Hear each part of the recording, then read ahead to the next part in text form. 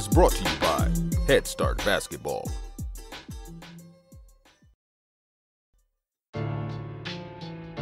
Hey, Hoophead, save $3,500 on the Dr. Dish CT Plus and score free custom graphics during Dr. Dish Basketball's Push Beyond sales event.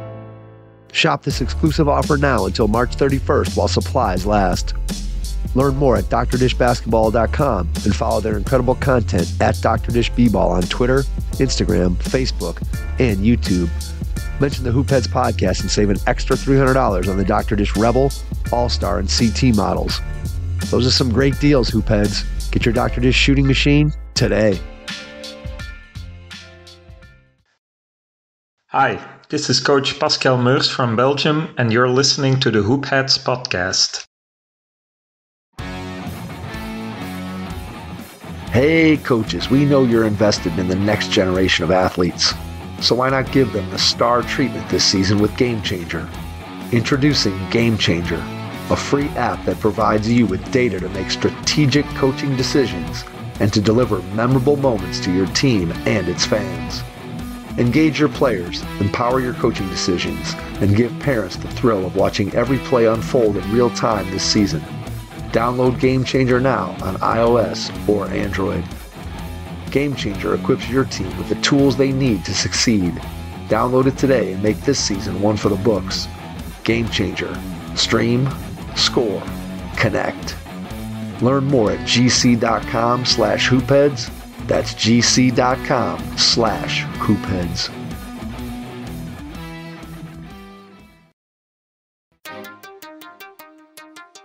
Prepare like the pros with the all-new Fast Draw and Fast Scout. Fast Draw has been the #1 play diagramming software for coaches for years. You'll quickly see why Fast Model Sports has the most compelling and intuitive basketball software out there.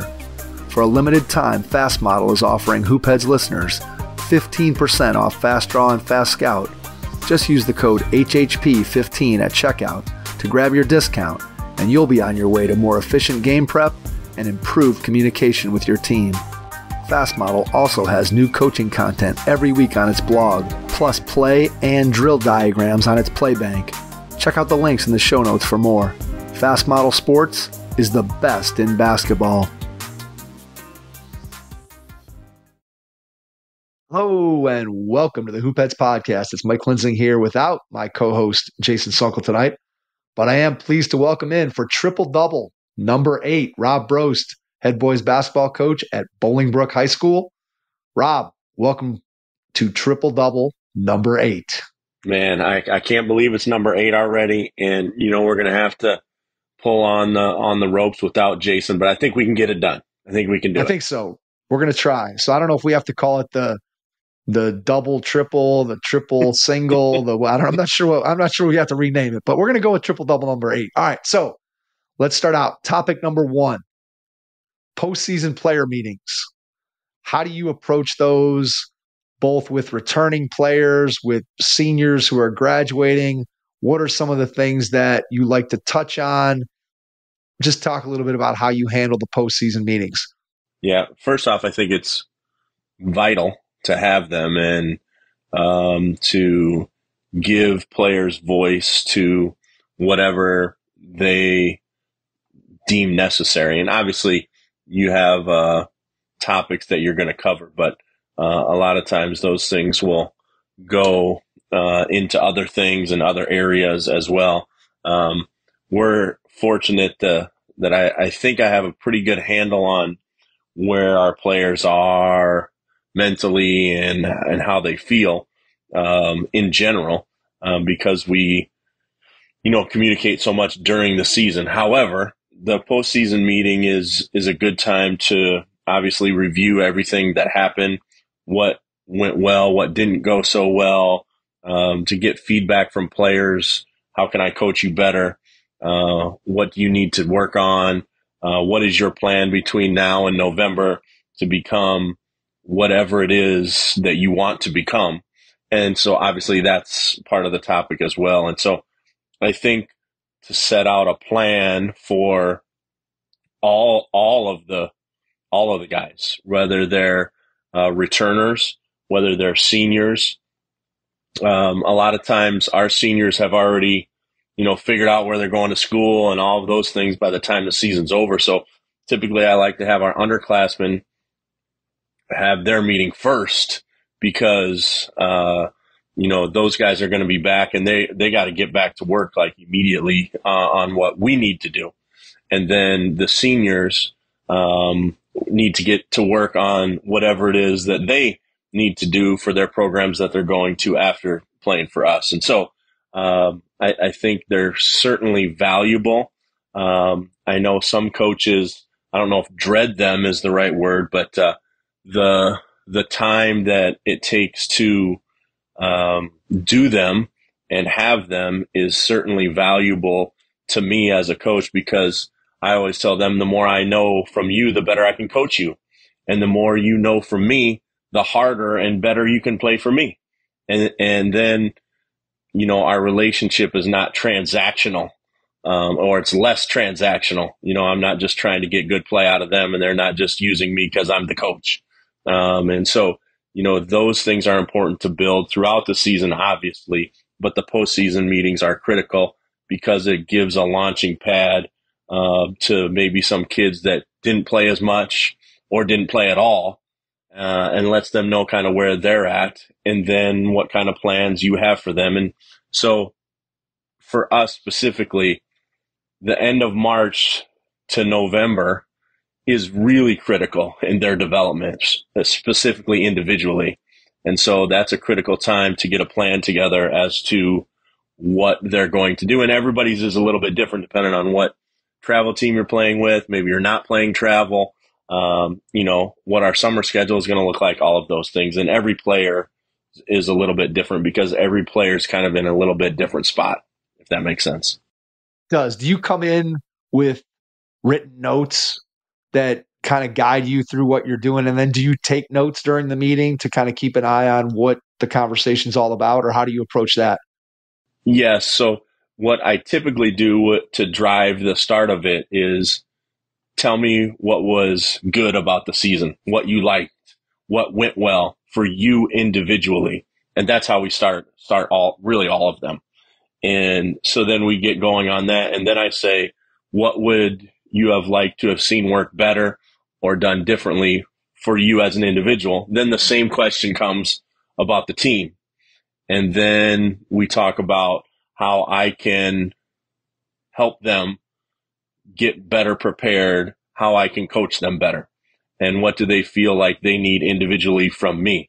And so that's, for me personally, that's the best part of these meetings because, they are free to say whatever they want, just like I'm free to say whatever I want. And so it's really good, and especially for young people, to have a discussion about some things that maybe didn't go exactly how you wanted them to go.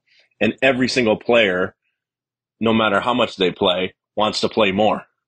And every single player wants to do more.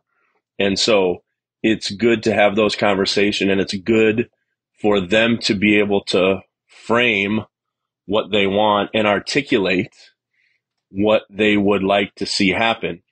And then we articulate together what it's going to take for all of that to actually happen. A lot of people can articulate it, but then they don't follow it up with the work that it's going to take to make that happen. And so it's just a good way all the way around to help our guys, one, learn communication skills with someone that's not their peer, and that's someone that is kind of, I don't want to say in charge of them because it's more a team effort than it is me being the boss of them, but somebody that's kind of an authority figure that they trust, hopefully, to help them get where they want to go. And then obviously we talk about things that are completely unrelated from basketball, their families, their academics, their social situations, boyfriends, girlfriends, all of those things, what's going on with their extended family. So those types of things we always cover as well, because that not sometimes, all the time is more important than the basketball piece. And again, the more I know about them, the better I can coach them. And the more they know what I'm thinking, the better they can play.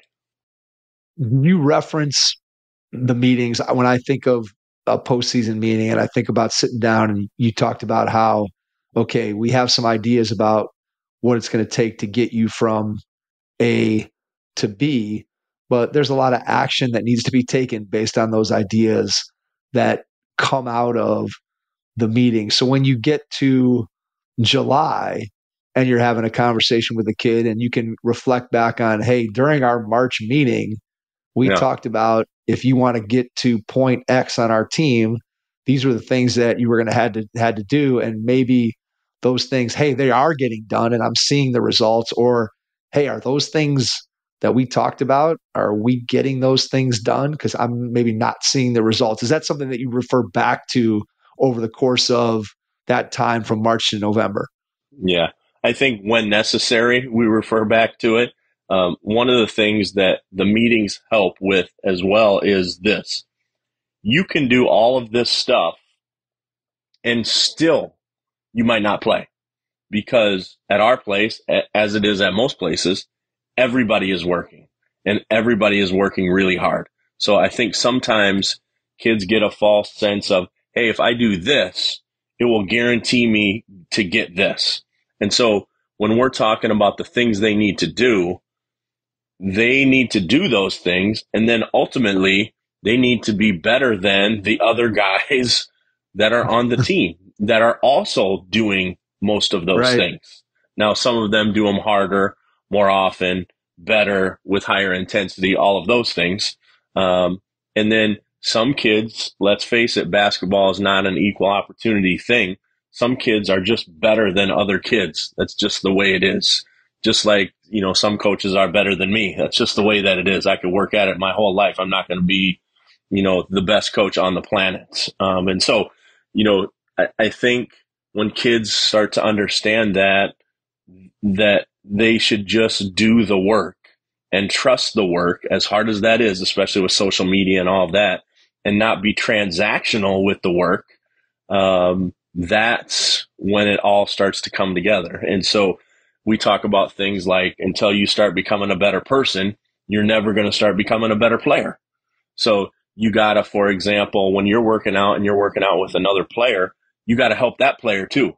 And so, your shine isn't less because they get a little. And so your piece of the pie isn't any less because they got a little pie too. And so, if you're getting better and you're helping your team getting better, teammates get better, then we're all getting better. And that's the ultimate goal that, you want your kids to understand. And that's really, really hard in this day and age because everybody wants to get theirs and wants this from social media and that thing and these offers and that offer. And why is this kid getting offers and I'm not? And, all of those things play into the pantheon of stuff that we have to deal with these days. But all of those things are good things, I think, if you can frame them in a certain way. Yeah, it's almost like you frame it in reverse, where the hard work and all that action, it doesn't guarantee you what you want. But on the other hand, if you don't do any of those things, you got no guarantee, right? There's a guarantee going the other way that if you don't do those things, that your opportunity is not going to be there. Right. And it's, we have some young kids that are pretty good players, and some young kids that are in 8th grade that are going to be with us next year. And kids tend to see the players that are ahead of them, but they don't tend to think about the players coming behind them that might be better than them. And so, it gives me a chance to say, hey, this is what's coming as well. I'm not saying Jimmy or Joey is better than you, but I am saying he's pretty talented. So you got to think of the things like, okay, these seniors are graduating, but then we got these guys coming from the freshman team, these guys coming from 8th grade, and these guys coming from the sophomore team. They're going to play into this thing too, because they want a little bit of this top 5 team, all the stuff that we get to do. So, I think the postseason meetings are good, but the best part that comes from them is the work. that everybody needs to commit to. And so, we don't do a lot of stuff as a team between now and June 1st when our summer stuff starts. Most of what we do is individual because everybody's with their travel team or everybody's with their, AAU squad 2 times a week. So, we set out what we want to have them do or what they need to work on to get better. And then in a large part, it's up to our players to make that happen. Yeah, absolutely. So you give them a blueprint of, hey, here's what we think needs to happen. You kind of put that together with the player. And then obviously it's up to the player to execute that plan with your guidance and somewhat motivation being there, trying to help the player to get to where they want to go. So my last question on this topic actually kind of leads into the second topic. So in the course of your career through these postseason meetings, you talked about how one of the questions that you like to ask is, how can I coach you better? What could I have done better to help you to be a better player? So has there been something that's come out of a postseason meeting, and maybe not just with an individual player, but something that you heard from multiple players, maybe over a series of years, that you've taken and said, hey, I really have to get better at that? And then that kind of leads into the second topic, which is, so we talked about how you deal with and talk with the players after the season is over, but obviously you're also having a conversation with yourself of, hey, how'd the season go? What do we need to do to get better? What do I need to do to get better? How can I do things differently? So have players brought you things that you've learned from and then incorporated into who you are as a coach? And then just kind of at the end of your season, how do you go about self-reflecting on what's just taken place? Well, I think I'll get to how I self-reflect, the second part of the question here in a second, but the players are usually pretty honest with me. Not usually, I think almost always are pretty honest with me. And that in and of itself tells me I'm doing a decent job because they trust me and they trust that I'm not going to freak out no matter what they say. And I'm not, because I've been doing this long enough. Like, they could say literally whatever they wanted to me and it would be fine. But then I'm going to respond to what they say as well. And I think when players are younger, this is just what I've noticed in general. They think like, coach, I want you to push me harder. I want you to push me harder. I want you to push me harder. And then by the time they're seniors, they realize that they have been pushed pretty hard, and that part of my thinking is the mesh point between rest, keeping everybody fresh, and getting everybody ready, especially at the end of the season, because these meetings take place towards the end of the season. Well, the last month of practices, at least for us, are relatively the same. We shoot, we do transition progression, we go over the scout, and we're done. And it's like 45 minutes long. And the intensity level isn't like it is the first 3 or 4 weeks of the season. And so a lot of that is to make sure our guys are fresh, healthy, etc. Well, that's the recency bias that they have at the end of the season. Then the summer hits and we hammer them again, not hammer them, but then it's like a beginning of a season, but we do it all the time because we don't care if we win or lose games in the summer. It doesn't make any difference. So we continue to go really, really hard, at that time. And then we start the season hard. So my point with that is, I have to sometimes reframe them and then remind them about the first part of the season. And remember how you felt in the summer in June? Remember that? Like 2.5 weeks into summer camp, and you were like, man, I don't know if I can do this anymore. That's what it's like at the beginning. And so that's just a pattern I've noticed. And since you asked it like that, that's a pattern I've noticed especially with our younger players. They have recency bias, meaning that they remember the last month or so of practice and they perceive that we're not going as hard, which is probably true, as we did the first month, say, or even the month of the summer that we get together. And so that's something I've noticed. So again, that's part of just dealing with a 15, 16, 17-year-old and what they're going to recall, and then what they're going to say they think they need. And so, that's the biggest thing. No one's really, knocked me off my seat with what they've said, to be honest with you. And because we meet with our players, not so much, but because I have constant communication with them, usually I don't get really knocked off my seat by stuff like that. Yeah, I mean, that makes sense. I mean, clearly, I think one of the things anybody who's listened to our series of podcasts knows that you have a pretty good pulse on what's going on with your team at any given time, with your individual guys, just because you're in constant communication with them. And as a result, they're not going to be bringing you something that is a complete surprise that comes out of left field. You're like, whoa, I had no idea that was what was going on. So that makes sense. Hey, coaches. Excited to talk about Coach's Mirror from Teams of Men. It's a game changer for your team's film analysis, blending Kip Ione's coaching expertise with AI. Short on time or staff? This is for you. Send in a game or up to 5 and get back a detailed report. We're talking tendencies, strategies, even what opponents might use against you. It's like finding the other team's scouting report in your gym. And here's a bonus. Intrigued by AI and scouting? Grab our free 10-prompt PDF sheet at teamsofmenmembership.group/Coach Mirror. It's a quick download and a great start to revolutionizing your season review. Don't miss out, coaches. Head to our site and see how Coach's Mirror can transform your game analysis. Catch you there. Talk a little bit about your own then self-reflection, how you like to kind of wrap up the season and in your own mind and prepare. The self-reflection is a lot more.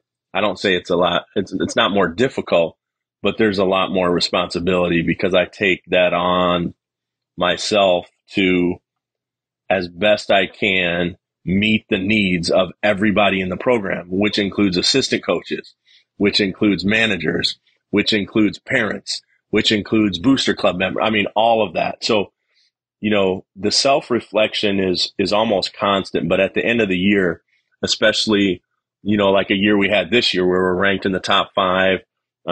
We didn't have a normal expectations at the beginning of the season because we were so young and people thought, well, that's kind of a rebuild. They got some new guys. But then by the end, everybody was like, okay, yeah, it's pretty much Bolingbrook as normal. Right. Even though we still had those young guys and all of those things remain true. Same team as at the beginning of the season at the end, but the expectation changes. Yes. And so we've kind of created a monster that way. So it's always a balancing act for me to keep perspective of what we did that was really, really special. And I said this to some of our guys in the postseason meeting, and I will say it again at the banquet in front of everybody. If you would have told me at the beginning of the season we would win 28 games, we would have 2 all-state players, we would, beat, we went on the road and beat a 23-0 team, we beat the number 1 team in the state at their place. You'd have told me all of those things were going to happen this season. I would have signed up for that immediately at the beginning of the season. And then, it gets to the end of the season and you lose to a top 5 team in the sectional final, and you're super disappointed just because of how you've, come together as a group. You've played together. You've kind of gone beyond expectations and those types of things. So, my self-reflection is always, how can I meet the needs of those people in my charge? And I don't mean like I'm the boss of them. I just mean, I liken it to, there's this big ship of Bolingbrook basketball, and I'm the little rudder on the backside. But if the little rudder on the backside isn't pointed in the right direction, that thing is going to go aground and it's going to be a disaster. But if the rudder on the backside knows what it's doing, it can prevent a lot of those problems, and we can have smooth sailing for the most part with a bunch of waves in there.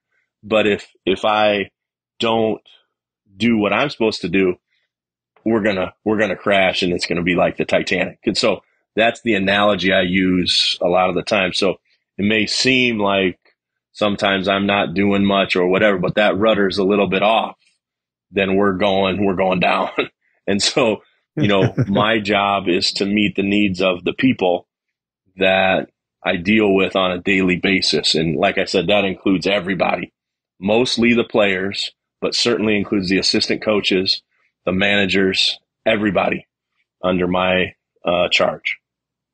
But what do you think about when it comes to your assistant coaches? Do you think about roles that they have? Do you think about how you've utilized them over the course of the season to maximize what they can do? What do you think about when it comes to sort of that analyzing your staff and kind of how that year went for them?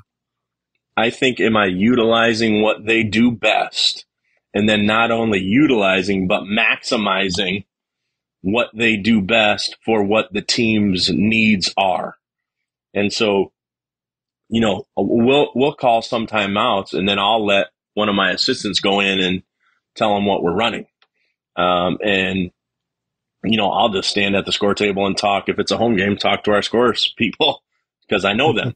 And people are like, wow, I can't believe you do that. And so my concern with that is that assistant comfortable going into those timeouts, or is he thinking, geez, Brost is so lazy, he doesn't even want to go on the time? Because I'll go in there and I'll certainly do it, but I want them to feel like they have not only voice, but that they are capable of doing things that a head coach does and preparing them to be a head coach. And so then when I meet with them at the end of the season, that's usually the first thing I ask them.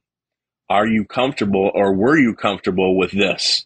Do you want less responsibility, more responsibility? Did you think it was too much, too little?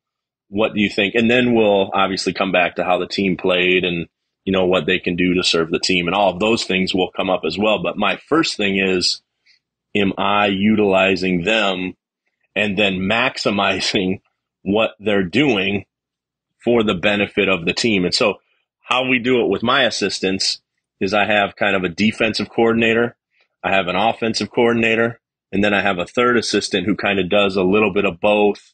He keeps me organized. He kind of does whatever needs to be done that I need. So, that's kind of how we break it down. And my assistants are really, really, really good. In fact, this year I missed 3 games because of my dad's passing. And so we didn't miss a beat. They went 3-0. Not that matters that they went 3-0, but they just carried on, without me. And I think that's a testament to where our program is as well, because they didn't need me there.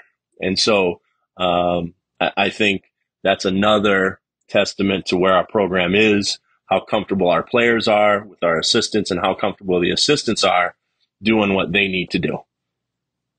It's like being a parent, Rob. You raise your kid and you want them to go out into the world and be able to survive without you. So you want your program to be able to survive without you and do what it does. And clearly, if you've put those expectations in place and you have the right people in the right spots, then it's possible for that to continue. I know that one of the things that I think about, that I think you said it to me on our very first podcast together, and we were talking about delegating. And you said something to the effect of, when I was a young coach, I wanted to do everything. And I kind of agreed with you in the sense of, I think if you're somebody who cares about your craft, you kind of feel like I'm the best guy for the job, no matter what the job is. And so you kind of want to have your hand in every single thing that's happening. And you told me that as you matured as a coach and that you had been there longer, that you found yourself delegating more and more and more. And you felt like the more you delegated, that the better the program was becoming, and the better, not necessarily the better coach you were, but just the better program you were running, because you had delegated things and didn't have to micromanage every aspect of it. And that's something that I've cited that particular story a bunch of times on podcasts, because I think it really speaks to sort of the lessons that you learn along the way. Because I think as a young coach, it's really, really, really hard to delegate in that way, because you don't yet know who you are, and you're not yet comfortable with all of the facets of what it takes to be a head coach. But obviously, once you've done it for a number of years, and especially when you've done it at the same place, and so you have all those things where they need to be, then you feel comfortable delegating. And so I think that's what I hear you saying. And I think that when I think about your program, I think the rudder example, or just again the CEO of the thing, where you're not maybe necessarily in every nitty gritty detail, but you have somebody who is watching every one of those nitty gritty details. It's that you've trained those people to be able to do that so that they can use their expertise, and you don't have to be on site for every single thing that happens, if that makes sense. I don't know if I'm summarizing correctly kind of what you said, but that's how I remember it. That's exactly correct. And I'll tell you another thing that I tell people all the time. My job as the head coach is to make sure that all the players are coached, not to coach all the players. And that goes from our varsity group all the way down to our freshmen. So it's just a kind of shift in thinking, right? Even the 15 varsity kids that practice with me every day, my job isn't to coach all of them. My job is to make sure they're all being coached. And so that's just a shift in philosophy, I guess. And it's a shift that I've been able to make gradually. But now, some people would say I'm too far the other way. I mean, if you came to a practice, Mike, you and I would stand there and talk off to the side while the practice was going. And I would stand with you for almost the entirety of the practice. And so, that's what happens when college coaches come. That's what happens when college coaches don't come. It's not like when you're not there, then I'm just jumping in and doing out. That's not how it is. So, my job is to observe and to get everybody that's there what they need to be successful. And then obviously it first starts with the players, but that includes the assistant coaches, the managers, and everybody that's in the gym. And then it's also my job to make sure that that same thing is happening at our sophomore practices and at our freshman practices. And that's much harder because, we have, 3 or 4 assistants at the varsity level with 15 guys. And then we have 2 freshman coaches for 20 kids. So, it's a little bit tougher task with them than it is with us. But that's the way that we tier our system and the way we kind of work with our players as they get older. So I think when we started to be ultra successful is when I started to give up a lot of that control. I wasn't trying to do everything. I wasn't trying to show everybody that I knew everything. Now it's the exact opposite. Like, people will come up to me after, like, I love how you let your assistants go into the timeouts, and, now we win. So that helps. So it looks good. If we were losing and then I let my assistants do it, it probably would be an opposite thing. Like, I can't believe he makes his assistants go in there and they're down 20. So, I get this at clinics too sometimes. Well, that's easy for you because you've won at a really high rate and you've been there for a long time and you have really good players, which is all true. But it didn't start off like that. When I got there, that was not happening. And so just like our players evolve, I evolve as a coach, and I do so much more now by feel than by plan, if that makes sense. So, our first 2 weeks or so of practice, for example, will be down to the minute.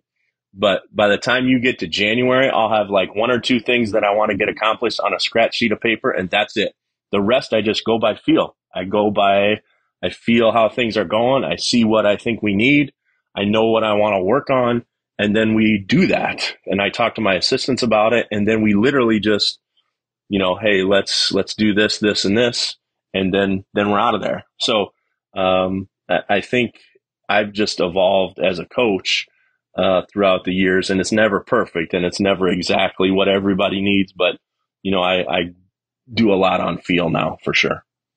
Yeah, there is a lot of, I think, growing and developing. I think back to when I first was a varsity assistant coach, and that was my second coaching job after I had coached a couple of years of JV basketball. And I remember in the early year 2, 3, maybe of coaching, when our head coach would step out into the coach's office to take a phone call or walk out in the hallway, and I was kind of left in charge. I could feel the intensity and the tempo of that practice change.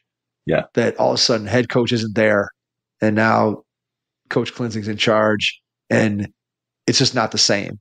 And then eventually, and again, I can't point to a moment or a reason or what it was, but at some point that changed where the head coach steps out, isn't there, has parent-teacher conferences, and suddenly I'm running the practice and it feels exactly the same. And there's no difference. And that's something that, again, you don't, I think, walk in the door, both from a head coach's perspective and from an assistant coach's perspective. You don't walk in the door knowing how that works or how that's going to feel or if you're going to be able to do it. It's something that I think evolves over time. You're not going to get that in year one. You're not going to get it in year one. Let's put it that way. And people have asked me, and I've been offered other jobs, and I don't know if I have the time or the patience, and I'm certain that the administration and the parents don't have the patience for me to do that all again. Whereas where I'm at now, I don't want to say I have that because you can lose it in like tomorrow, but we've built up some sweat equity, if you will, with the players, the parents, the community, the administration, all of that. And it took us years to do that. And so, there's a certain level of expectation, but that's what we want. And, it's a do it all place and we have to do it all. And so, it's just been a good mesh point between my personality, the players, the community, and all of those things. And I don't know if it would work necessarily at another high school or another place because maybe my personality doesn't work with those, at another school with a different type of culture or different type of whatever. And so, I'm not naive to that fact. And I understand that, this might be the only place where I could be a really, really good head coach. Now, I'd like to think I could do it anywhere, but it would take some time and some, years to get it to where we've got it here. Yeah, circumstance, right? I mean, you can go and think about the NBA or the NFL draft and where players end up and whether or not what their career looks like and how different it would be if they ended up in situation A versus situation B. And I think no question. Clearly when it takes time, no matter where you are, it takes time to establish who you are, what you're about, get the right people in the right places, and then get those people to understand what your vision is. And then you can be in position, as you described with a really good analogy, that you can be the rudder of the ship. And that can be a gigantic ship and you're just a tiny rudder on the back. But man, if you get off 2 inches off course and that thing keeps pointing 2 inches off course, you end up in a really bad place at some point if you never self-correct and get that thing in the right place. So it's, again, as you well know, and as everyone in our audience knows, coaching, there's a fine line as far as how you get things done and what that looks like. And the best coaches, I think, when you describe doing it by feel, it's a level of experience. It's a level of understanding of your players. It's a level of understanding of your coaching staff. And all that's done through constant communication and awareness and just having your finger on the pulse of your team and your program. And it's not, again, I think sometimes we make it sound like, oh, it's easy. We can, anybody can do that. Yeah. And it's hard. It's hard. It takes a lot of work. It takes a lot of time. It takes a lot of investment. And I think that, it's interesting to sit in the stands sometimes as a parent and listen to conversations, and people don't necessarily have a very good understanding of what it takes to run a successful program, to be a successful coach. And, I think all the little things that are, I don't even know what I would call them, tricks of the trade, but just the little things, of bits of experience that you learn that help you to be able to have the success. Those things, you don't have those things on day one. You develop them over time. Exactly. You're exactly right. And it's difficult to get everyone to understand that, and you never get everybody to understand that. But I say to our guys, and I said, after we lost in the sectional final, like, people outside of this locker room don't know because they're not here with us. They don't understand it because they can't feel what we feel because they haven't been here. They see Friday night and Saturday night and Tuesday night. That's all they see. And the expectation is that we're machines, and we're not machines. We're humans, and our feelings play a part into it. And as much as we like to say we're tough and that we can compartmentalize and all of that stuff, and we can do that to a certain extent. So I'm not against any of that or saying that doesn't exist. All I'm saying is the people that really know what we go through and what we need are the people in this locker room. And that's why it's not that we lost that, is the sad part. The sad part is that it's over, and we're not going to meet like this group again, ever. It's never going to be like it was yesterday, ever again. And so if we would have won, we would have had 3 or 4 more days, or maybe 5 more days, depending on when we lose the next game, of this. And that's what you want. And to our guys' credit, I mean, we could have had 5 more days to the season, but there's only 4 more teams that got more days than we got. And so, we pride ourselves in that, but it hurts not so much because you lost, but it hurts because it's over. And that's what you want as a coach to feel from your guys. And that's because they know that it's not going to be like it has been really ever again, because the team won't be like this again. For sure. And I think that you realize when you get to our age, again, how fleeting that is, and how valuable that time as a high school athlete, as a high school team, as one team for one season, to be able to spend that time together with your teammates, the coaches, everybody.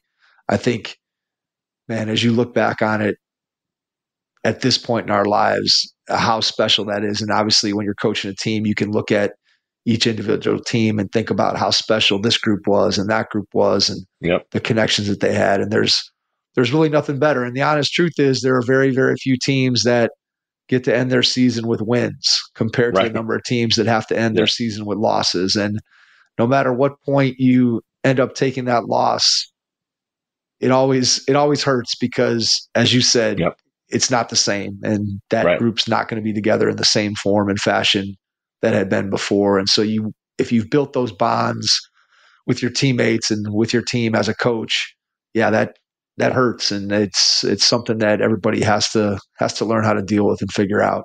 No question. Yep.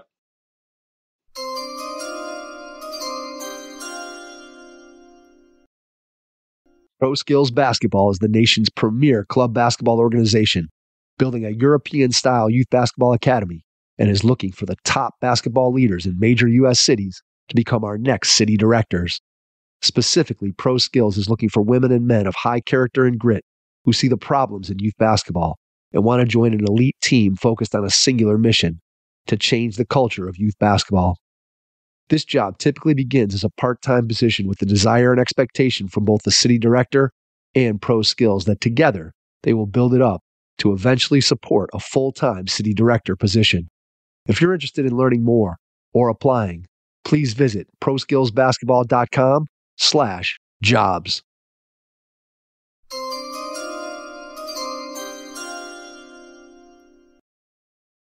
All right. So, NCAA tournament. When this goes up, we will be in the midst of the Sweet 16. So I threw a topic out at you. What is your favorite memory of the NCAA tournament? So I don't know if you have one that stands out above all, if you have several, but just throw something at me and then I'll throw something back at you. I have a couple, and for anybody that knows where I'm from, you'll get this. And for anybody that doesn't know where I'm from, you might not get this, but it's okay. I have actually 2 NCAA moments. The first one and number one is in 2010 when Northern Iowa beat Kansas, the Ali Farouk Manesh 3. I graduated from Northern Iowa. I'm from Cedar Falls. So where the University of Northern Iowa is, I had just gotten the Bolingbrook job, I think a year or two before. And, to be quite honest with you, when Ali shot that ball, we were up 1 with 30 seconds to go. And I thought, what are you doing shooting that? Like, what are you doing? We're up 1. Let's hold it and get fouled. And he shot it, and of course he made it, and then we beat Kansas. So that's probably number 1. But then rewind to 1990. I'm now a junior in high school. Same team, Northern Iowa. We're playing Missouri this time. And Maurice Newby, who was our star guard at that time, hit a 3 similar to Ali's to put us up 5 or 6 against Missouri. I think they were the 2 seed. We were the 15. And we were watching that in our high school classroom and just went crazy. And so I had known Maurice because I was a player, not at the University of Northern Iowa, but a high school player. And we kind of knew each other from, I was a junior in high school and he was the star player at the local university, all of that kind of stuff. So that was my first NCAA memory. That's great. And then the Ali Farouk Manesh against Kansas. That's my number 2. So obviously we hope we can make some. Like tomorrow we have Caleb Thornton as the point guard at Akron. So he's playing against Creighton tomorrow. So hopefully, he'll do something. Joseph Yosefu played at Kansas and they won the national title. He's a player of mine. So, we have former Raider players that have done great things in the tournament as well. So, but my 2 really great memories are those 2 Northern Iowa moments. So I got to talk to you about the end of the Akron Kent State game in the MAC final. Oh, that was heartbreaking, but I wanted Akron to win, but I didn't want them to win like that. No, I mean, that's one of those cases where obviously Kent's my alma mater, so I was rooting for them. I know both coaches of both of those programs really well. And to have a game end on, for anybody who didn't see it, so Kent State down 1, scores with 6 seconds to go. Akron inbounds it. Kent goes up 1 on the shot. Akron inbounds it, and one of the players from Kent doesn't realize that they are now up 1, and he fouls with 4.8 seconds to go. Yes. Akron comes down, makes both free throws, and then Kent has to go the length of the floor and don't score, and they ended up losing by 1. And obviously that's an opportunity to go to the NCAA tournament. But heartbreaking for that kid to, you just, anybody who's played the game of basketball and you think about being that player, and you just know that the hurt of that play is never going to go away. I can guarantee that that young man's going to be 65 years old one day, sitting somewhere, and that memory is going to pop into his head, and he's still going to be mad. He's still going to be upset about it. And it's just, man, it was heartbreaking. And again, I was obviously rooting for Kent, but by the same token, it's not the way, no matter who you're rooting for, it's not the way you wanted to see a game end. Let's put it that way. So that was gut wrenching on either side, really. Absolutely. All right. So I have a couple that I have 2 that kind of have a personal connection, sort of like what you described. So for me, seeing my alma mater, Kent State, in 2002 make it to the Final 8 of the NCAA tournament, and a loss to Indiana away from making it to the Final 4. When I think about the program that I played in and kind of where we were, and we had some good success when I was there. We went to 2 NITs. And so, but to think that the program or the team that I played for could have had a legitimate chance to go to the Final 4, to me was kind of unfathomable. And that year, 2002, happened 10 years after I graduated. So that was a fun run, just because you see our alma mater make it to the Final 8. So that was cool. And then the other personal connection I have is back in 1986 when Cleveland State beat Indiana.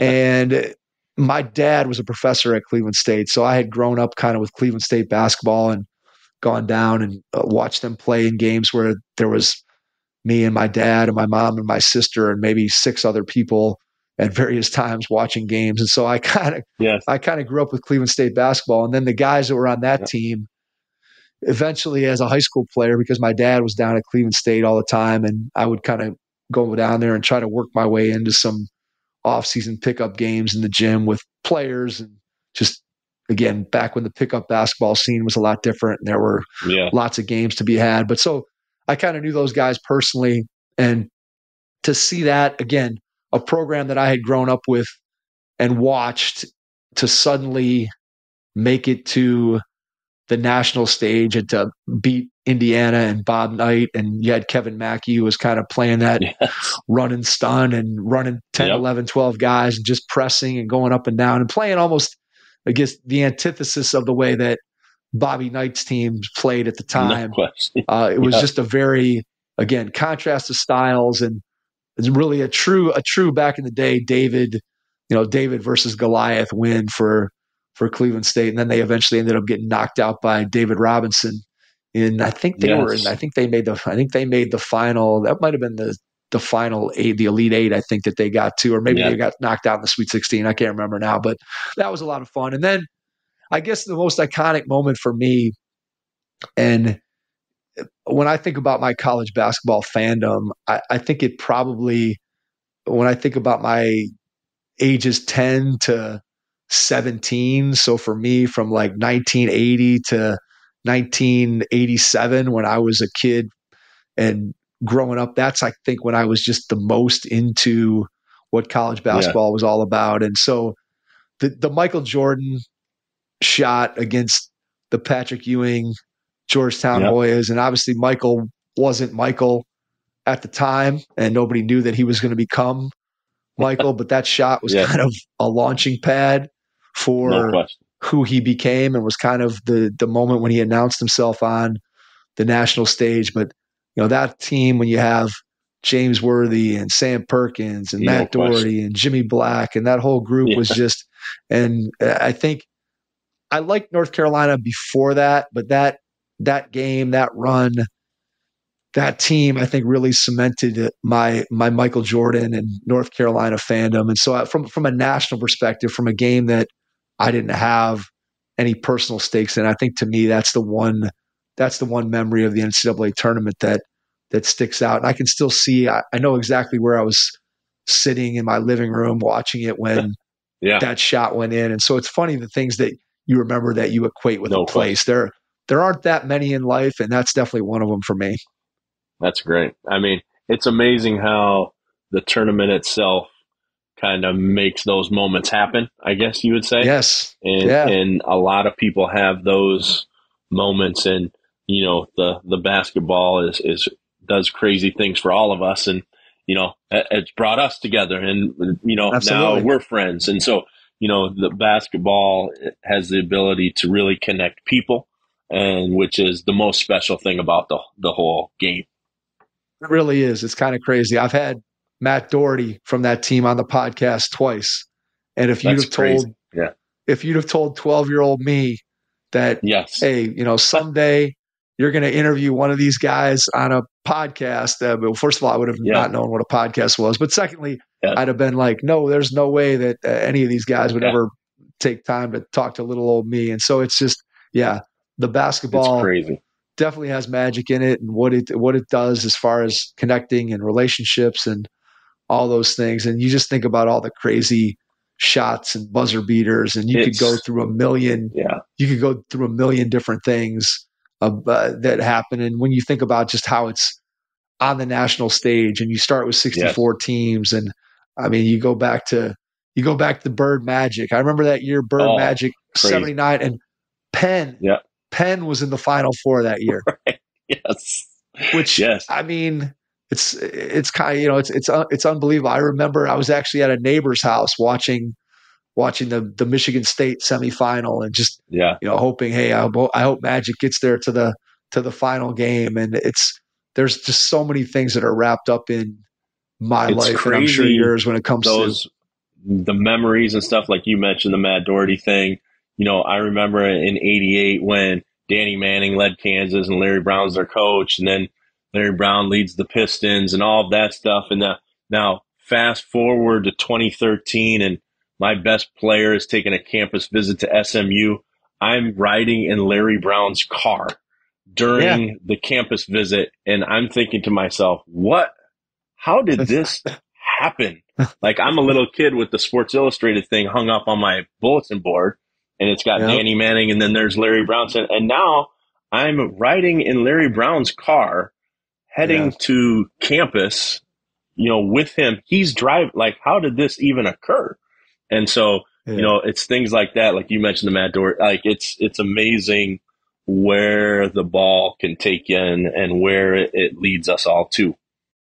There's no question. There is no question. It's a lot of fun. And I am thankful every day that my dad, my mom supported me through everything that I did with basketball as a kid and what the game has given me. I can never hope to even come close to paying it back, what it's done for me and for my life. And so I'm forever appreciative of that. And so this is a fun one, Rob. We got a lot accomplished. This was great. Well, I mean, maybe Jason needs to take the next one. No, I'm just kidding. That was a joke, Jason. That was a joke.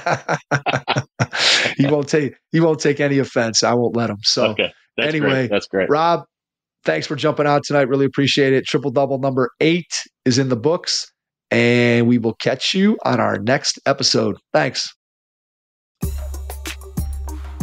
Your first impression is everything when applying for a new coaching job. A professional coaching portfolio is the tool that highlights your coaching achievements and philosophies, and most of all, helps separate you and your abilities from the other applicants. The Coaching Portfolio Guide is an instructional membership-based website that helps you develop a personalized portfolio. Each section of the Portfolio Guide provides detailed instructions on how to organize your portfolio in a professional manner. The guide also provides sample documents for each section of your portfolio that you can copy, modify, and add to your personal portfolio. As a Hoopheads Pod listener, you can get your Coaching Portfolio Guide for just $25. Visit coachingportfolioguide.com/hoopheads to learn more. Thanks for listening to the Hoopheads podcast, presented by Head Start Basketball.